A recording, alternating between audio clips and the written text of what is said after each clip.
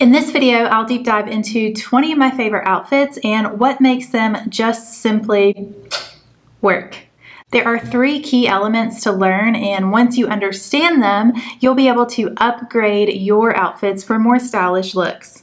Before we begin, hi, my name is Priska, and I make videos for women who value their personal style over fashion. My style is colorful, curve-flattering, and more recently, warm weather since I live in Florida.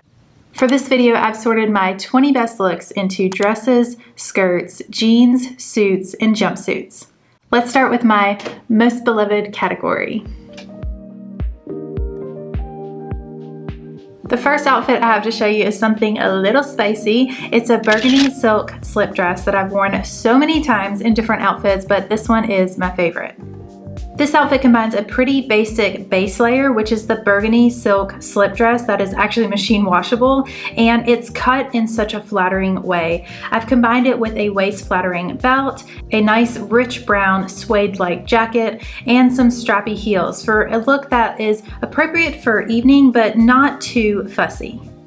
The first element that I notice is common in most of these 20 best outfits is that there is versatility with the individual pieces. So this outfit I have worn through spring and summer, and in fall or winter when it's a little bit cooler, I swap out these sandals for some boots and it's instantly a cool weather evening outfit. I've also worn this dress as a base piece for a number of different outfits, and I really recommend this dress if you're looking for a pop of color as a base piece throughout the cooler months.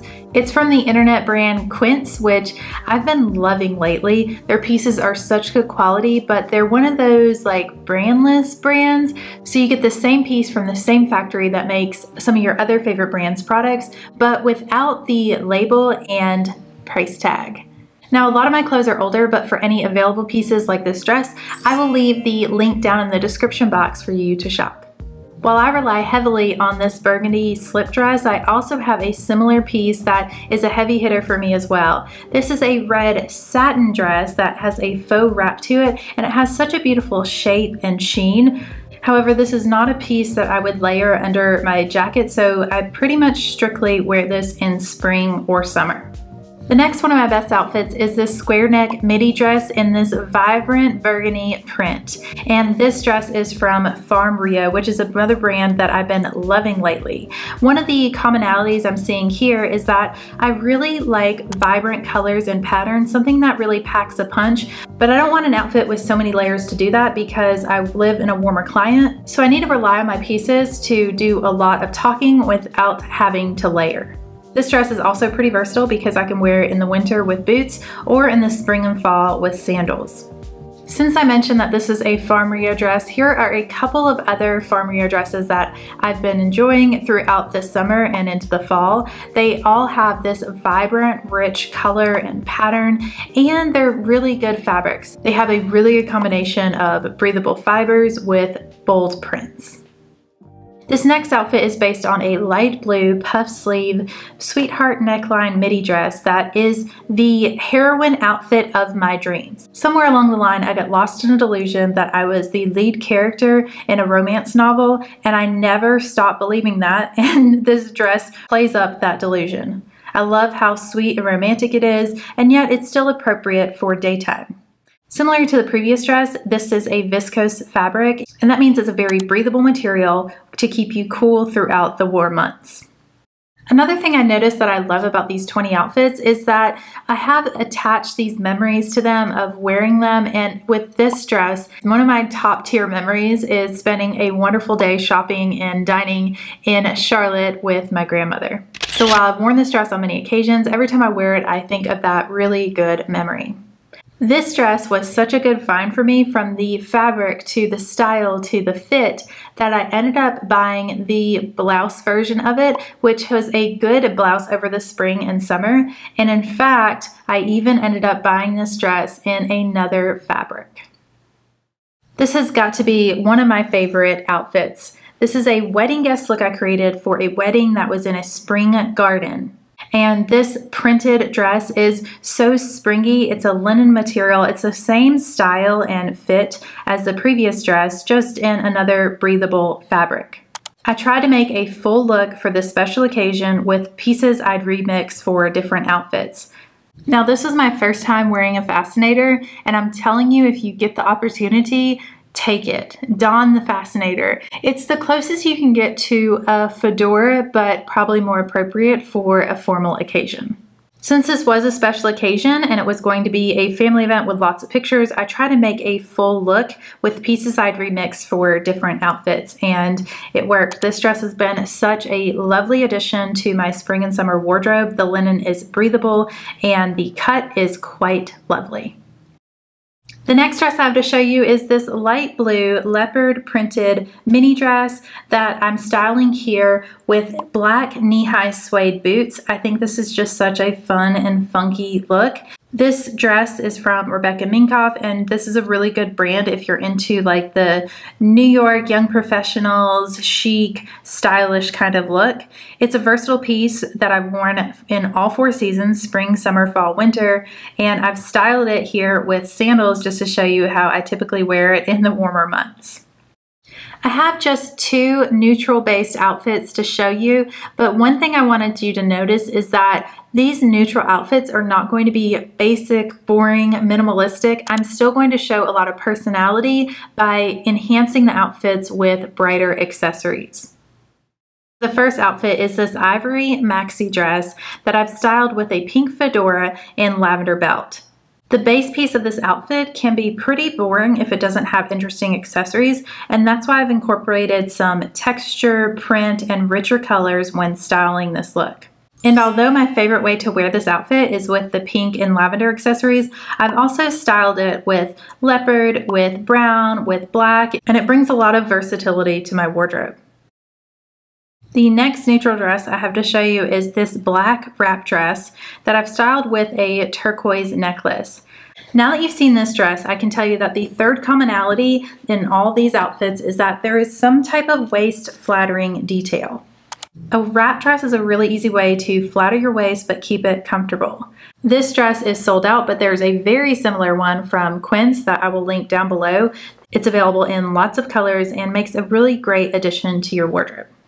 Now, even though I'm more known for my colorful outfits than my neutral ones, I wanted to also include these honorable mentions of neutral outfits. Just notice that they aren't boring, basic, and unstyled. They are very much styled to show some personality, even though we're working with neutral colors. The final dress outfit I have to show you, let me give you the lesson before I show you the dress. Sometimes the lesson is go big or go home. Why tone it down when you can spice it up? And that is the case with this outfit. This is an all sequin wrap dress, and it is such a statement piece. I think I bought it for New Year's Eve, but I've worn it to Vegas and to a couple of other occasions.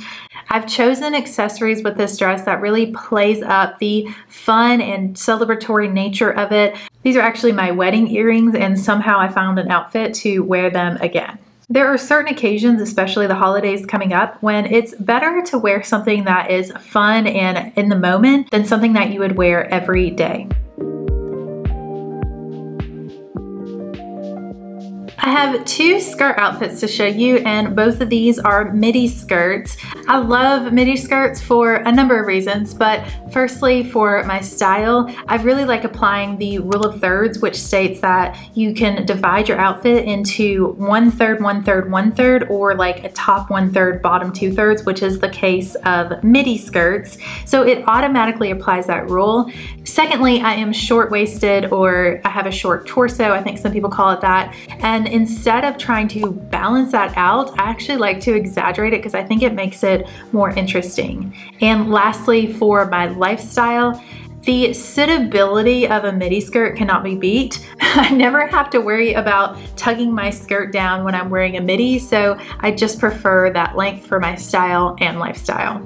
If you've been watching my channel for any amount of time, then you're no stranger to this first look.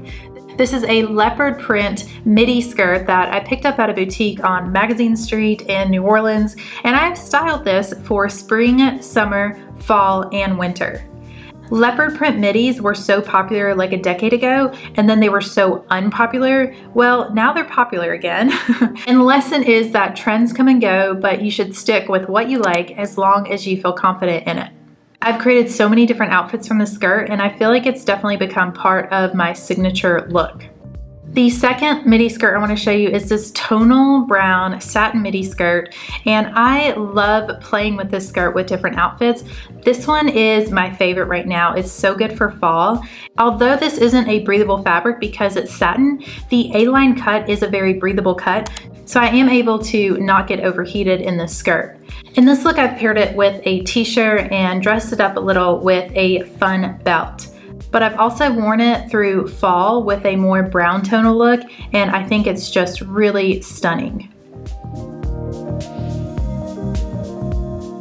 For the first jeans look, I have this kimono top with a one-shoulder tank, some cream colored jeans, and a pink fedora. So this is a very stylish outfit, but I think one of the reasons why I love it is because I took a risk and it paid off. And that's definitely something that I've noticed with my style over the last few years, is that when I play it safe, I don't love my outfits as much. Now, sometimes it doesn't pay off, but you can avoid those kind of wonky looks by giving yourself a little bit more time of playing with your outfits, looking in the mirror, analyzing, is it really working? What can I add or take away before I step out the door?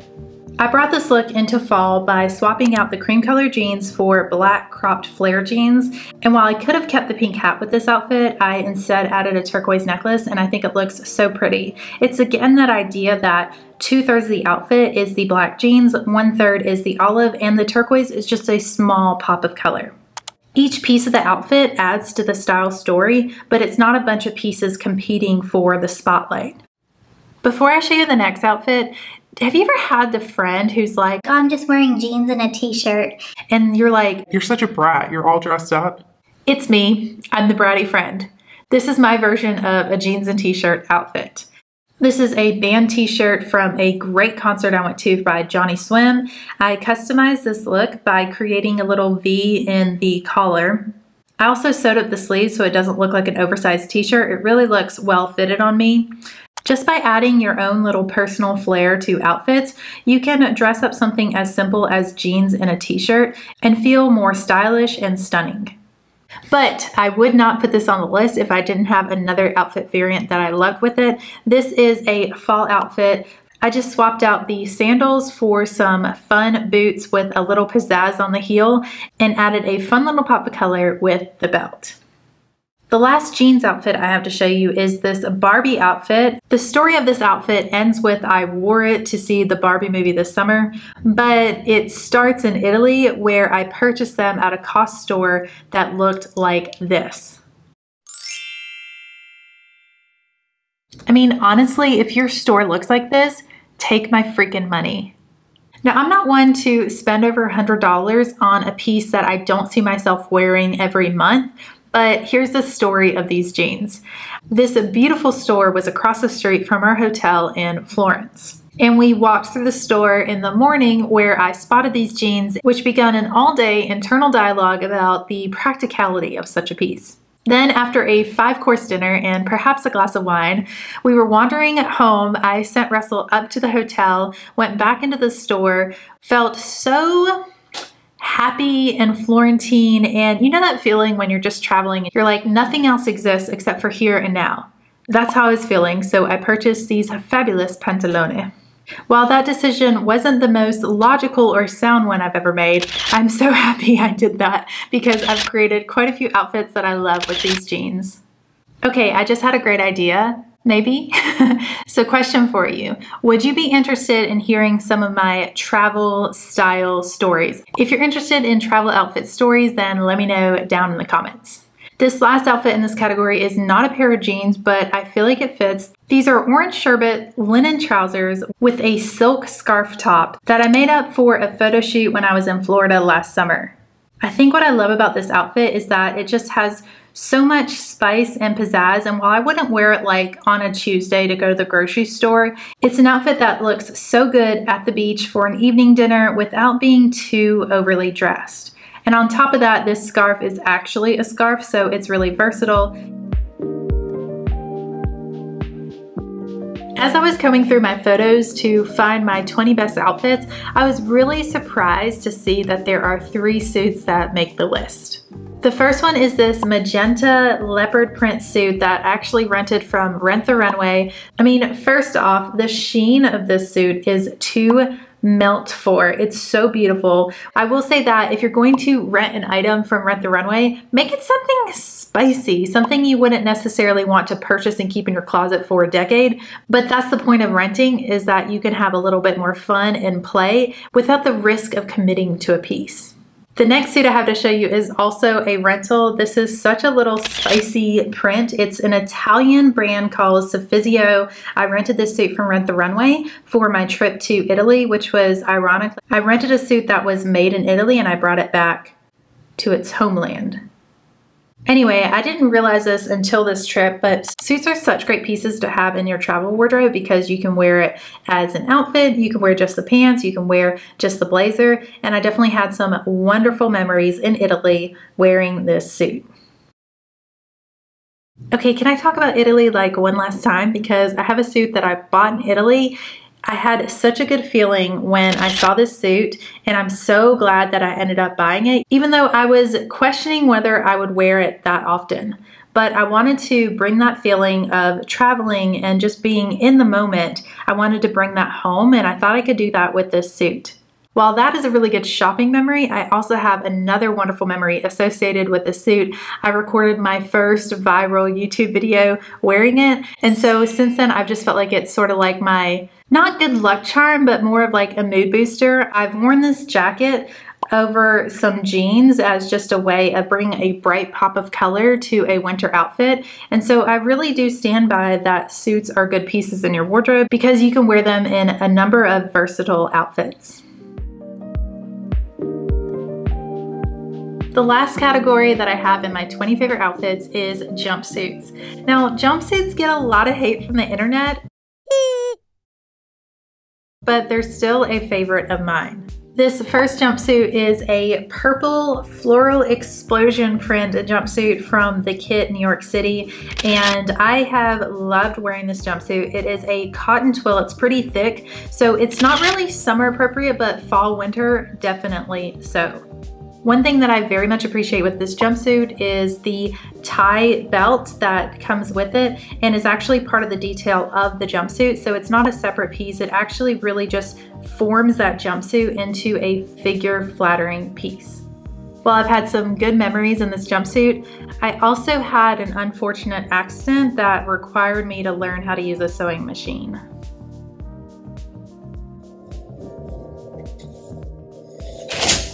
Oh my gosh. The next outfit is this groovy blue jumpsuit, and my husband says that this looks kind of like a flying squirrel, which I don't hate, honestly. I bought this jumpsuit in Sedona, and I really wanted to bring that groovy, carefree, fun-loving vibe home, so I bought this jumpsuit. The thing I really like about jumpsuits is that it's a one-piece wonder. You only have to focus on one really great piece for your outfit. So speaking of, I saved the best for last. If I were an outfit, this is who I would be. Vibrant, groovy, and slightly impractical. This pink satin jumpsuit is such a vibe. I bought this for a trip to Miami, but I've worn it several times since. I think I wore it on my 30th birthday actually, so lots of good memories there. This jumpsuit is not the best quality piece I've ever worn, but hey, it's fun for a party. Sometimes you just need a little festive piece to match your mood. Those are my 20 best outfits, and since you liked this video, I would recommend watching this one next. It's my 20 worst outfits and how I fix them. I'll see you next week with a brand new video, but until then, take care.